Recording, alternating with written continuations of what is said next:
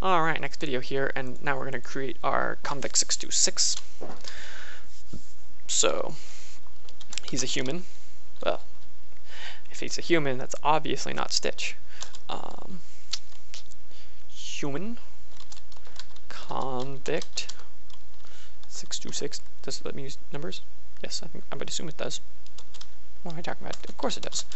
New human, and let's just look it up on Google. Convict 626. Tychus Findlay. New human.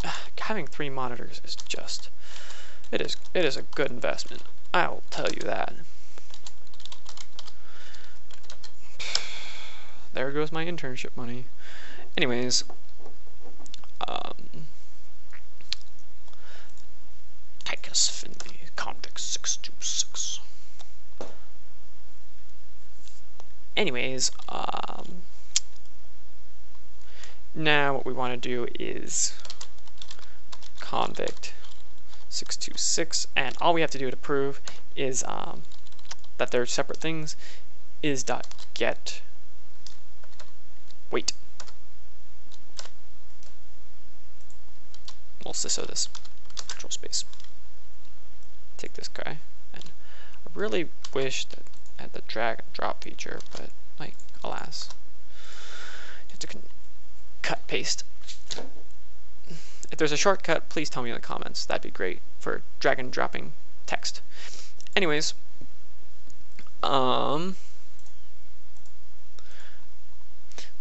Fred is alive. This is Fred's weight.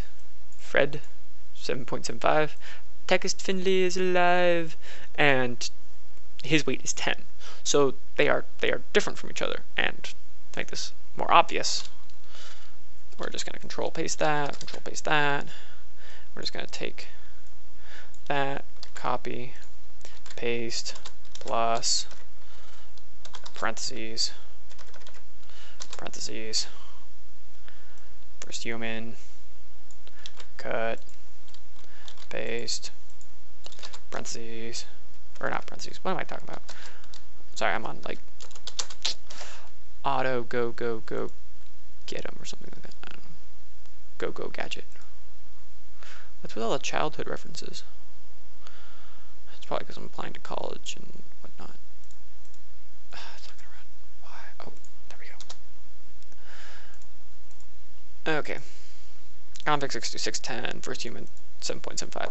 So that proves that they are separate objects and that they are independent of each other. They are independent human beings. They are special. You are special.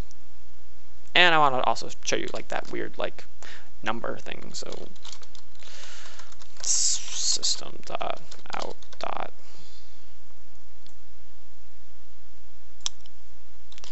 Print ln. Let's just play around with this. I don't know exactly what's going to happen from this, but if we do is convict 626, like,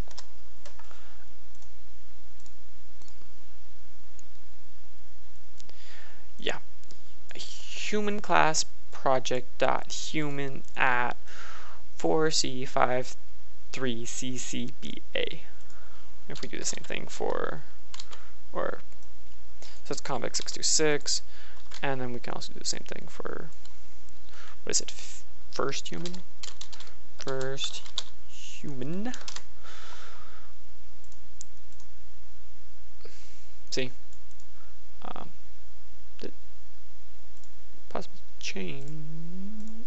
And see how it changes every time? It's because it's, what'd I do? What'd I do? Okay. See how it change? These numbers change every single time I do this over. Alright, I'll ignore the ghost of my computer. These numbers change because every time the application runs, it gets a new spot in memory, and this just happens to be its location in memory for the time being. And they are separate of each other because they are in separate places in memory. In the next tutorial, I will talk a little bit about trash collection.